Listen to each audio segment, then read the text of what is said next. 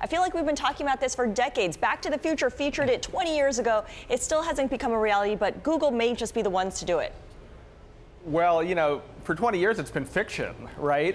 It populates novels and movies, but, you know, it seemed fanciful.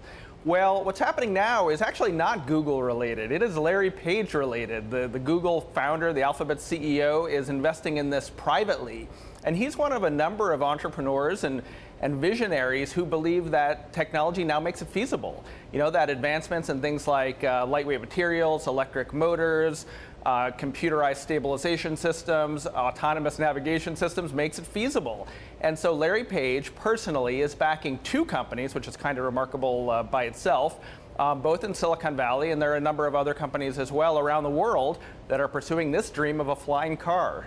So what kind of technology might go into something like this? I imagine everyone's keeping all the secrets like under wrap right now.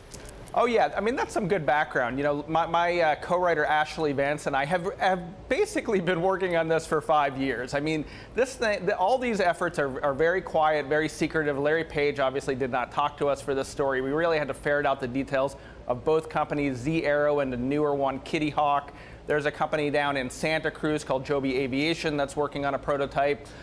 You know, it's what you'd expect. I mean, they're obviously very complex safety systems, AI, navigation systems, but really it's the flight systems, these tilt rotors or propellers that have to allow these small aircraft, these flying cars, if you will, to take off and land vertically. So they go up and down, kind of like the Navy Osprey, although hopefully a little cheaper than that, and then, you know, propel you at 100+ miles per hour to your destination. It's this idea that maybe it could replace the commute, it could replace the car. It sounds crazy, but I think we're a couple of years away from seeing some of these prototypes in the air. So you know what's crazy is that Mahler Sky Car looked exactly like a flyer in Star Wars. That is crazy. Maybe Star Wars got the idea from seeing some blueprints. Who knows? How far along is development? You said in a couple of years we might see something. Do we know if there's been any kind of test flying anytime or anywhere in the California area?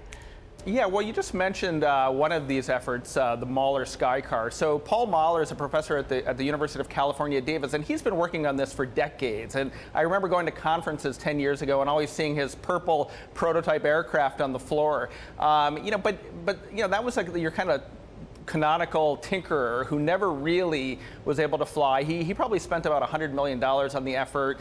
He declared personal bankruptcy. But, you know, more recently, it's become realer. And so I think there are some of these companies. So Larry Page's Zee.Aero does fly test aircraft out of the Hollister Airport about an hour and a half south. So prototypes are flying now. There's a company called Terrafugia in Europe that has flown very low altitude its prototype aircraft. So it's happening. But, you know, obviously this thing has to be more than 100% safe.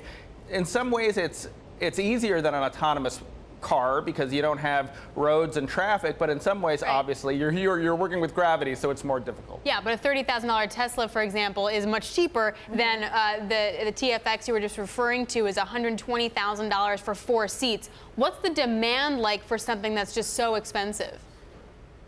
I mean, I mean, those numbers are hypothetical, right? It's probably too early to talk even about the market. You know, it's a vision of a different kind of transportation. It's breaking the morning commute by flying in the unimpeded skies. And if it works, then obviously there'll be a cost curve and cost reductions. And it's probably better to think about an Uber-like service that exists in 20 years' time, and we just pay per ride. And in that case, if it means getting out of traffic in the morning, the demand, you know, I think it would be unlimited. It might change the world.